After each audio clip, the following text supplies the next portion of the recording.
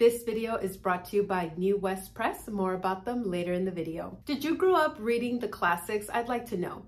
I didn't really. In fact, I remember the first time I read a almost 600 page novel for the first time, how that was an experience that I will never forget.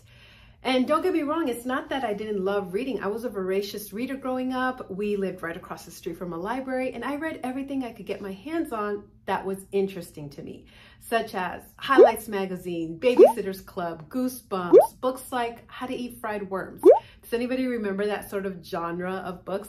That's what I was reading. And don't get me wrong, I'm not saying that classics are better than those books or better than modern books.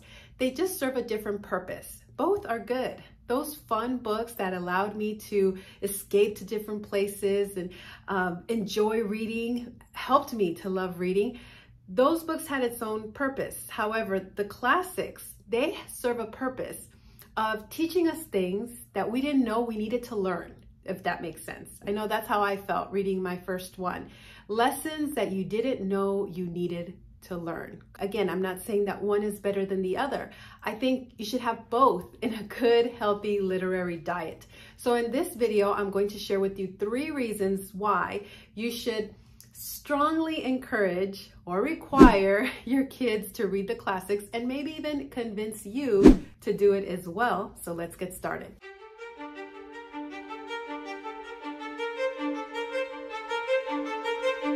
Hi there, my name is Karen, and if you're new here, welcome. I like to help families like yourselves achieve sustainable and enjoyable homeschooling, or think of it as home education, because no matter what you're doing, encouraging your kids to read classics at home has so many benefits, no matter what methodology you're choosing for their education. Now, I do think it's very helpful if you do have some sort of homeschool program that incorporates this already in, such as the Robinson curriculum, or I know other ones also focus on living books and reading the classics. I think that's great. Just keep in mind that I think when you're homeschooling, you can sort of get into this gray area where you're not separating formal academic time and just downtime, family time, normal reading time. It's not so black and white. For example, if a child is struggling with reading something in a book and they say, "Mom, can you tell me what this word is?" There's a time where you have your instructional phonics time, and there's a time where you just tell them what the word is. So instead of, maybe the tendency could be, "Oh, you know how to say that word. You know how to sound it out. What does that blend say? You know what this says," etc., right? Instead of doing that, there's a time and a place where you just tell them what the word says, and then maybe make a mental note of it too. Okay, next time we do a phonics lesson, I know I need to go over that blend again. So my point is that you balance the two, that they have their downtime where they're reading all the fun books, and to have that formal academic time where they're reading books, not just on their fluency and fun level, but stepping it up a notch into the instructional reading level. We never want them to get to the frustration reading level where everything's going in one ear and out the other, but there is that middle sweet spot from too easy and too hard, which I think the classics fit nicely, that instructional reading level. So let's go over 3 reasons, especially why this is so beneficial. Number 1 is the improved ability to analyze text. One of the great things about classics is that they've already been read by the masses, and you'll find there's no shortage of reviews or literary criticism, YouTube videos. Sometimes they've been adopted into movies, whatever it may be. And so maybe as you read it, you know, you're picking up on the metaphors that stick out to you, or the characters or the places, but then you're able to also look out and see how others experienced the book, what their thoughts were, and you can start to see, "Oh, I totally missed that, I didn't see that," or "Yes, they see it the way I do it as well." And let me know if you've ever experienced this, where you read a book at one point in your life, and then maybe you read it again years later, and different things stick out to you. That's because our brain has something known as the reticular activating system. And while there's billions, right, at least 2.3 million bits of information surrounding us at any given second, our brain can only pick up about 7 things at once, or I believe it's 23 bits per second, something like that. So whenever you're reading it, whatever's happening around your world at that time, certain things are going to stick out to you, but at different points, different things could stick out to you.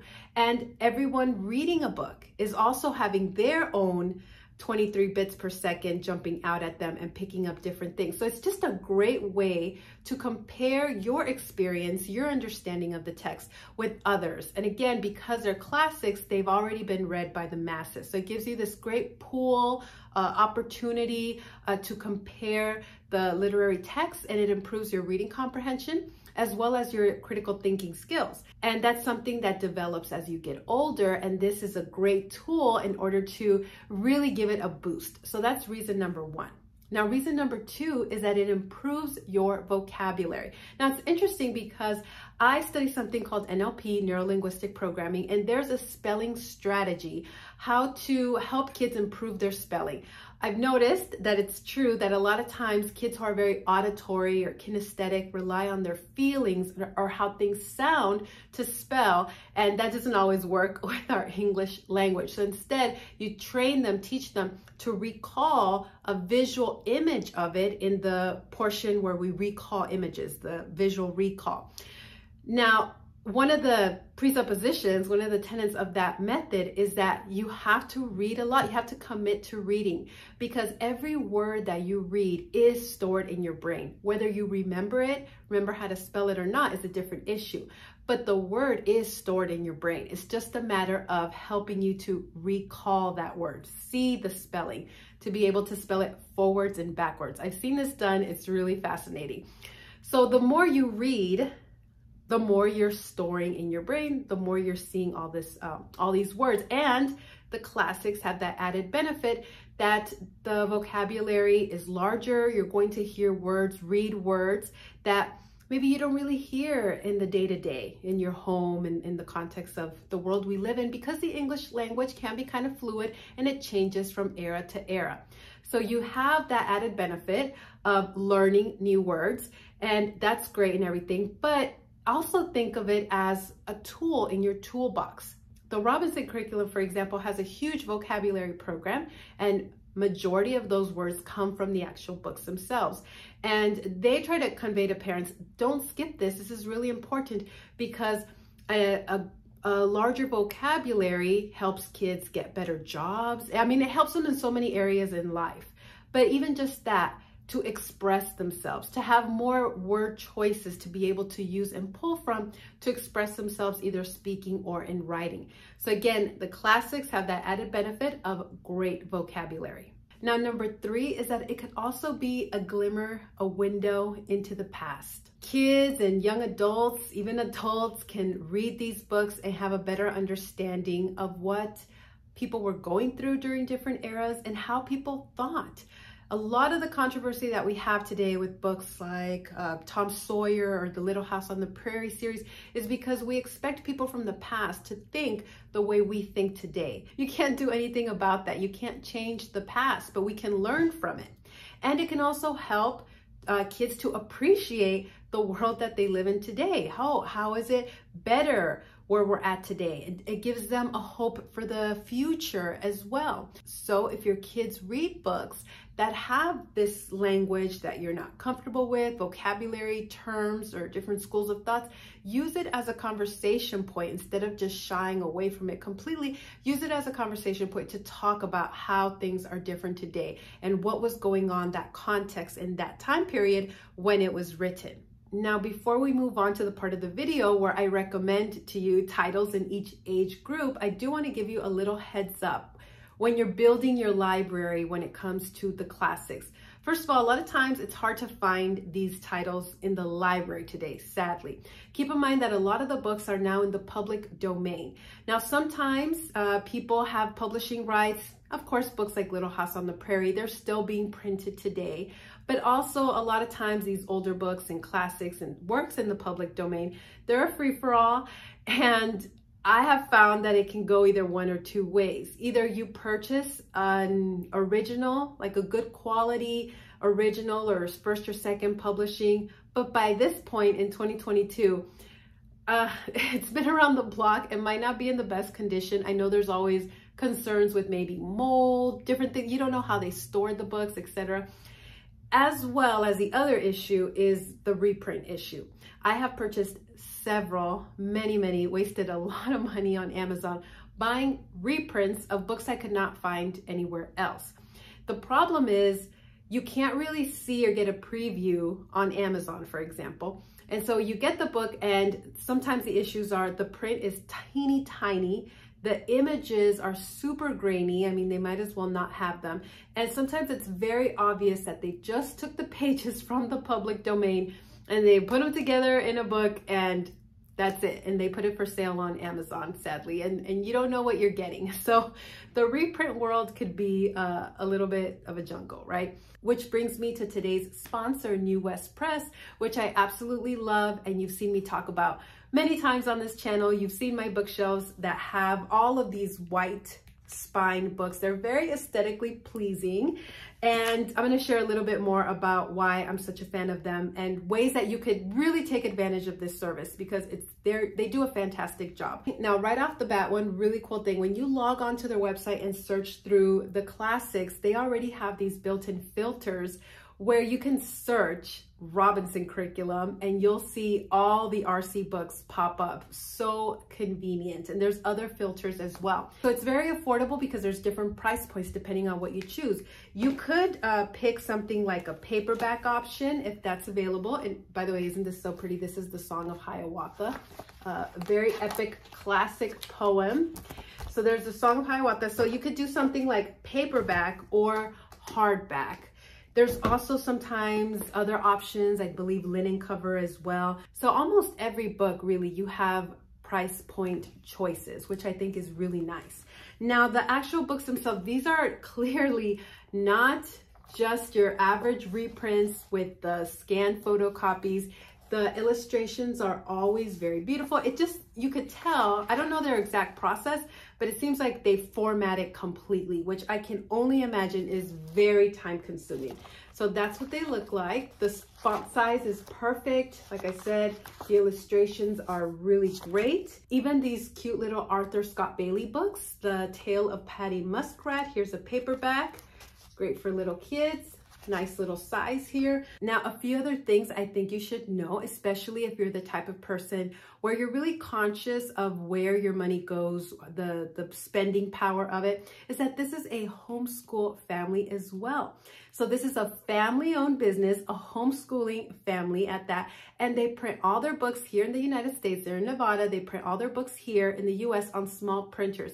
So it really is a labor of love. They are now also starting to make their books, some of their books available on Amazon, and you can see that option on their website. Now, something that I think is truly unique that I don't know of any other company, publishing company, is that they take requests. So for example, there's this book that I love, Ella Francis Lynch, Educating the Child at Home. I talk about this book all the time, but this is an example of a book that clearly you could tell is just like the scanned pages. It's not, you could tell it's a reprint as well because this is the standard generic Amazon KDP cover generator.